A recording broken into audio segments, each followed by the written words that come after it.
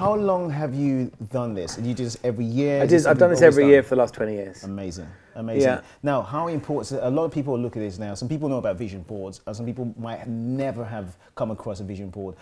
What is a vision board and why is it important to do a vision board if you want to visualize? Well, the most important thing is that, the brain is unidirectional, right? You can't see good and bad at the same time. You see good or you see bad. But most people spend their lives thinking about what they don't want. I don't want to work for my boss. I don't want to be in this company anymore. I don't want to be with this girl anymore. I don't want to be with this guy anymore, whatever. But the brain doesn't know the difference between I don't want or I want. Sure. It just knows boss, girlfriend, job, and that's why you're still in those things 10 years later, miserable as sin. Sure. So the real key is to snap off from what you don't want and focus on what you do want. In fact, give yourself kind of a hall pass in a way to say, well, look, there's all this stuff I'm not really happy about, but let's just put that in the icebox for a minute, and let's just really focus on what I do want.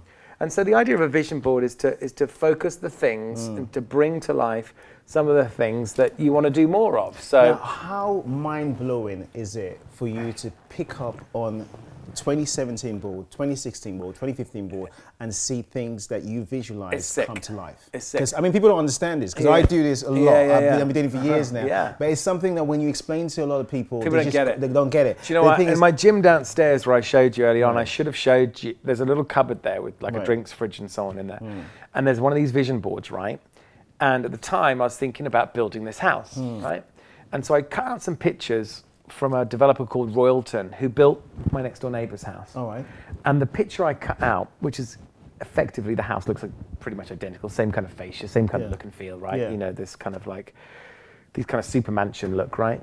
And the property on the top left of my poster is my next door neighbor's house. That's crazy. And I'd never even met him. That is crazy. And it's downstairs in my gym right now. Crazy. Yeah, I'll show it to you. You should see it. That's crazy. It's just like, and I look at all of the things on that board and I go, every single one of those things happened. So what does that say about? I'm a great believer of we have been. Just put this down. Life teaches you about the body. Yeah. You go to a human biology class, you learn about the body, but you're not taught about your soul. The mind is there to be programmed. You can do whatever you want. You're not taught about your soul, and visualization connects with the soul to do a lot of work. It's pretty much like Google. You put your stuff in the search engine, and it goes out there and literally gets things and makes things happen, and things come to life. And it's so much more powerful than we know. It's as powerful as possible. And the thing is, it's completely crazy that every single person who's achieved any greatness in history, from Napoleon Hill to anybody in history, has had an element of visualization. Yeah.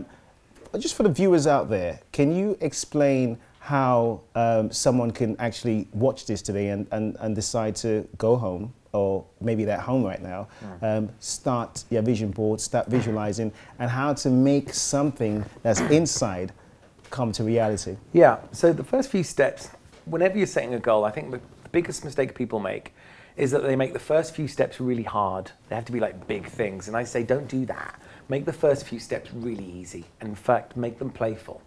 Because if you make it too stressful, we get approach avoidance to these things, and then we don't feel we can move forward. We really put too much emphasis on the end game rather than making the process fun. And the process should simply be go to newsagents, go buy 10 of your favorite magazines. If you're a guy or a girl and you like high tech and you like fast cars and you like beautiful villas, and you know what was really, and you'll notice with mine, what I do a lot of, look, this is me when I launched my South African Success Summit with Richard Branson. And I want to do a few projects with him because he's just a cool person to be Amazing around. person, yeah. He's difficult to get time with, so I'm like, well, I've got a picture of me and him together. This is me interviewing him on stage. I need to do a bit more with him, so boom, on that goes, right? This is me and Tony Robbins backstage, right? Tony. When we first did the deal together and we started speaking together. Let's get out on stage, boom.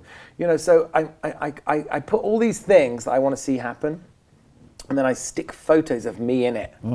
So it's kind of like making it happen. Yes. And it's kind of a fun and playful way. And I'm like, look, if none of it happens, I made a nice pretty poster and I had a good time. Yeah. Nothing wrong with that. It's better than sitting there like, 90% of the time, it all happens. All of it happens, 100% of the time. There's no 90. 100% Yeah, of it the happens. time. It's an ordering system to the universe, like Amazon. You just say, this is what I want. It is. And how important is disconnecting from an emotional connection to the outcome?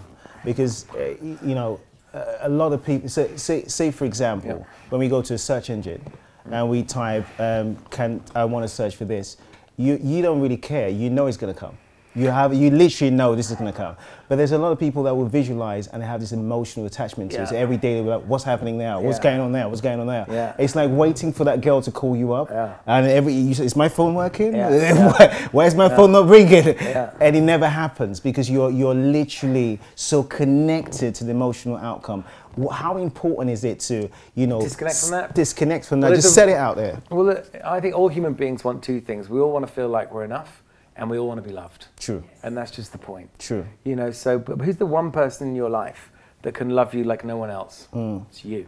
But it's true, if we fill ourselves up from the inside and we love ourselves, then we make different decisions. So if we love ourselves enough on the inside and we give up, we give ourselves permission to love ourselves, then we go into this world to give love, not to try and get it all the time. Sure. So people who are trying to collect all these trinkets to make themselves feel better is really just doesn't work. Well, the problem is, it's like, it's all wretch and no vomit. You never get there. How do you keep that balance whereby, you're like, I'm still having fun. This is exciting. I like what I'm doing. Because essentially, that's why you do what you do. You want to make sure you're adding value to people's lives, but you want to make sure you're having fun at the same time. You make sure you're having a good time whilst you're doing it. How do you keep that balance?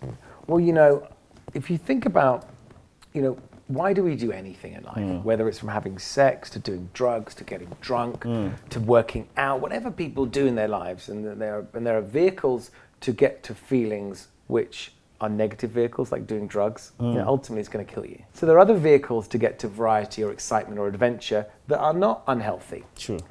And I think that if you look at from a humanistic point of view, our basic, they say there's 6 basic human needs, right? So certainty. If we ain't got certainty, we can't do anything. But that's level 1. So we need a roof over our head, we need food on the table. You can't teach people anything. You can't teach people who are starving or who are homeless.